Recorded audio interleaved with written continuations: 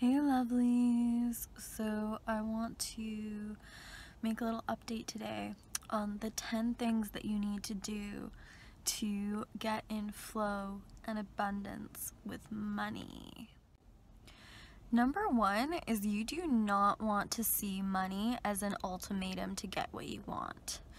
You want to see getting what you want as coming from the universe in an infinite number of ways. Ultimatum thinking with money can look like this. Oh, I can't have what I want because look at my bank account right now. Oh, no, that's never going to happen for me in my lifetime because look at what I make at work, right? So that is ultimatum thinking, is that there's only one way to get what I want, and that's through the stream of income. And if I don't feel good about my income right now, and if I don't feel good about money right now, then life sucks and I'm not getting what I want. Okay, number two, no one wants to fucking bathe in a bathtub full of money, right? And if you do, it's because what that money brings you turns you on, not the paper itself, right? So what need are you really trying to meet with money, right? Are you trying to meet connection, right? Like if I have all the money in the world, then I can go, live with a big ass community and not have to worry about work and not have to worry about our needs being met, and we can just, have connection all day. Or people are gonna really want me if I have a lot of money, so that's how I'm gonna get connection through money, right? Or then maybe I want money because it's gonna give me a stress-free life. Well, how can I go for connection right now? How can I go for a stress-free life right now, right here? And so if money is going to create a stress-free life for me, how can I create a stress-free life now? Well, stress is about standards, right? So if my standard is that, I want like fancy things all the time, or I want things that are going to make me feel better or give me comfort or give me whatever, right? And I'm going to feel stressed to get that if I don't feel it's guaranteed, right? Well, maybe you need to change your standards. Maybe it could be nice to have all those things met with money and knowing that you deserve it. But maybe you could open to the idea that, like, whatever food and nourishment that I do get is beautiful, and that could be your new standard, is that whatever happens, and you want to strive for more and better because you deserve it. But you'll be okay and you'll be stress-free no matter how many bills are there to pay. You'll figure it out, you'll make it happen one way or another. It's gonna happen eventually. No matter, now, how can I avoid debt? How can I make it so that money doesn't have a chokehold on my life, right? By changing my standards and by opening up for more and better to come, and for a stress-free life to exist beyond that standard, but a very mutable standard, right? So that standard can change at any moment. Like, I'm okay, like maybe I really want the standard of having nice food and, a nice, like, house that I don't have to pay a mortgage to, or that I don't have to pay rent to. Or, maybe I have the standard of always wanting to drive everywhere, but maybe my standard can be mutable, that it's okay if, I'm gonna be renting a house instead, or it's okay if, I'm gonna eat ramen one night because that's just all I could afford, and I'm gonna eat beans the next day because that's all I could afford, and then next week I get to take myself out for treats because now I get to afford more, right? So if your standards are mutable, if they're easily changed, that's how you can eliminate a lot of stress with money, right? And really seeing how I can get my needs met regardless of money, and how things are going to be okay regardless of money, and really guaranteeing yourself some source of income to meet the bare minimum needs for you and your family. If your need behind money is to have luxury, what needs are you getting out of the idea of luxury? Are you associating your value with it? Are you saying that, if I get to have the best of everything, then I am the best of everything? What are you really getting out of it? And if you really want luxury, and if you really want the best out of everything, how can I see the best of everything right here, right now? Number three, Stop associating money with your value. Your value is intrinsic within you, honey. Number 4, we're gonna make 3 camps. We're gonna make a list of 3 beautiful camps, and these camps are gonna be number 1. Camp 1 is a list and a feeling and a sensation of what is your business, your work, what you're doing to make money without the money involved. What do you intrinsically value about the task itself, the business itself, the industry itself, right? What do you intrinsically value? Camp 2 is all about money. What is your relationship with money? What is your childhood wounding around money? What are your goals around money? How much money are you available to make? What do you really want to make? What are you making now, right?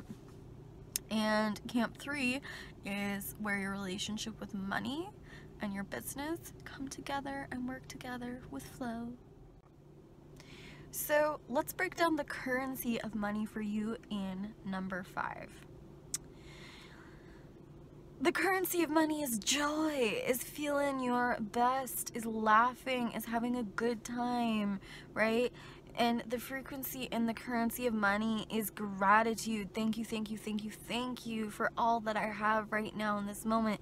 Thank you for my life. Thank you for my breath. Thank you for every person and thing in my life, right? Even when it's challenged me, right? Or it's made things harder. And the most important currency at all when it comes to money, whose needs are you meeting? What needs are you meeting? The more needs that you're meeting for people that are invaluable, you will be receiving invaluable compensation in return. Number 6, learn to have more fun, girl or man. You gotta have more fun with life, right? Life is not about working hard, right? Life is about expansion, and expansion comes from all sorts of life. Expansion gets to come from having so much fun.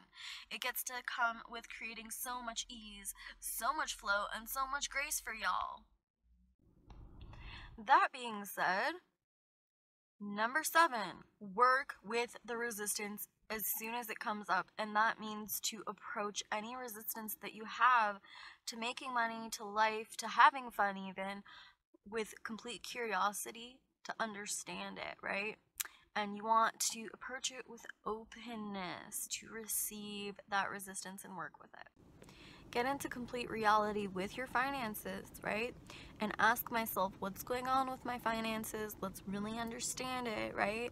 And then let it go. Number 8, do not base how good life is going to be for you based on what is inside your bank account. That's a huge mistake, right? No matter what your bank account says, try to have the best day possible, try to have the most fun possible, try to get the most abundance out of life possible, and show yourself that it's not just based on money, that you can have a freaking good time, that you can have life bless you and be amazing for you, right?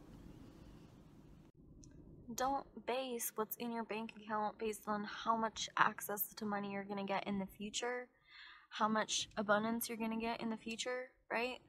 Know that that number is just a current currency that you're carrying around in the energetic form of money, but your abundance currency is millions and trillions and zillions, and it lives within you, and that abundance is found all over the universe, and it can always be yours at any moment, tomorrow, whatever, right? Having a lower bank account at this moment, having debt at this moment doesn't mean shit. It is just a game. It is just an illusion that is making you think that you're less than, or that you have less than, right? But people that are super rich become poor all the time, and people that are poor become super rich all the time, right? And it doesn't mean anything, and it doesn't secure your identity for the future. If you want to have more, you get to have more. It's available to you. Do not pin money and income down. Number 9, do not pin money and income down to any one stream of income. The more streams of income you can create, the more resilient your money is gonna be, right? And do not say that it comes from this person, this place, right? If you have clients in your business, it does not come from any one client. It comes from the stream of flow of your business being worthy of that income, and that comes directly from source. Number 10, money is always, always, always available to us, no matter what. Promise. Thanks for listening, guys. If you want to work with me, find out how to get out of your money funk with some completion process or parts work or any other thing that you need in your life for coaching, self-love, authenticity, healing, coming out of suffering, I am your girl. Check me out at lushheartsblossoming.com or book a session with me for $222 USD. Little side bonus, if you're having little money funk and if you're actually suffering because of it or not having access to your basic needs because of it, you get to feel that.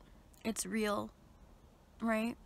And if you feel like a victim to life or to circumstances, that's real. But don't feel like a victim to money, right? It can hurt and you can go through that and work through that.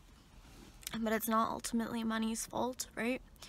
And it's a painful experience within the universe that sucks and hurts. And you're gonna feel all sorts of ways around it. But allow yourself to go into that and separate it from blaming money for your problems.